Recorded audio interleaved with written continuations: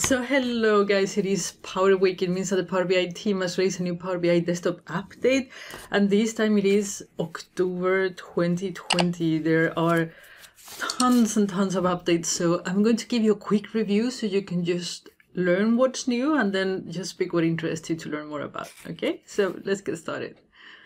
So the first update I want to talk about is the new onboarding experience for new users. They call it Canvas watermarks, and they are basically guides that you can find when you first open Power BI. So instead of having a blank canvas, you have buttons that you can click to get started. I think they're beautifully designed, they're placed in the right places, intuitive, so this is very, very well done. The samples that we talked about on Monday, they are still there, but they have added news, and you can go and check them out so that you have even more resources to play. Other than that, they have personalized visuals in the services generally available, and you can now disable them at the page level. Before, you can only disable them at a visual level. Now you can disable for an entire page, which is neat. And the data point select, or the lasso select, is now available for the treemap too. As well as you can export data from the Q&A visual. So those are the things available on the reporting pane. When it comes to data preparation, this is my favorite feature for the October update. It is dynamic query parameters. And what that basically is if you have big tables, you probably are using DirectQuery. And if you're using DirectQuery, you're probably also trying to minimize how much data gets queried. So what you have the possibility now is you can create parameters. Let's say that we have a big product table with sales and we have different product teams.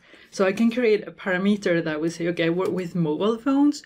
So I can filter as a user, I can filter the data set back in the query with a filter on the visual pane. So I can filter by phones, and then I will grab the data from phones directly from the query, or if I work on TVs, I can just filter TV and then I will get only the data for TVs, which makes the table smaller dynamically.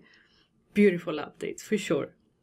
And when it comes to importing data, there are the possibility to discover tables in Excel and discover table in JSON, which is very nice if you are new to Power Query. It will allow you to find your data easier without so many transformations.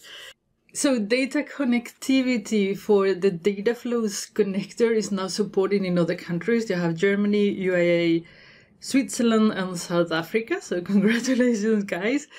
MariaDB supports DirectQuery, really neat. And there is an updated SharePoint list connector you have to use when you are picking it, version 2.0, which basically allows you to import only default views instead of everything, and it's improved performance. I don't use the SharePoint list a lot. I use more the SharePoint folder. So I don't know if that applies for everything. I'm betting that it doesn't, but anyhow, if you're using SharePoint list, this is a great update.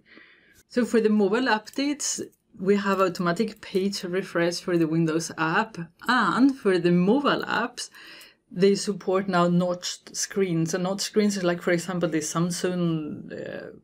latest Samsung phones and the iPhone phones, where you don't have like these borders on the screen that you can utilize the entire screen. So it is now displayed for the Power BI app, so you will have more canvas to play with, basically.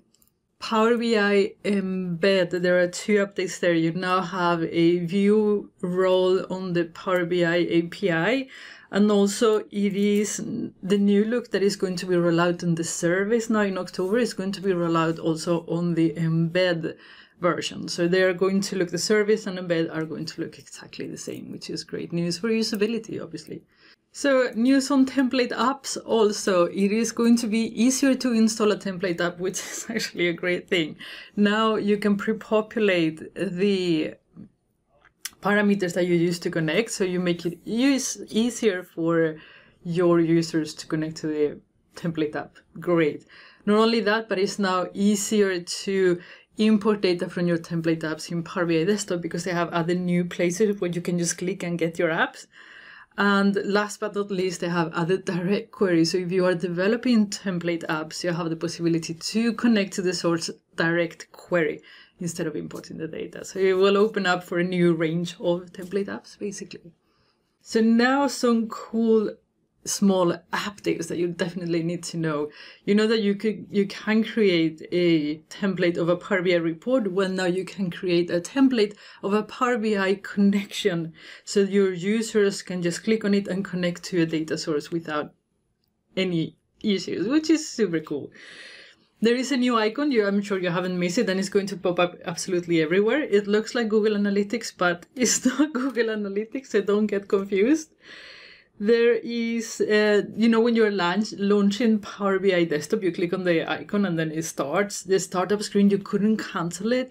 Now there is a possibility to cancel the loading. So it will appear across on the launching image. So you can just cancel that, which is quite neat, actually. It was a little bit annoying.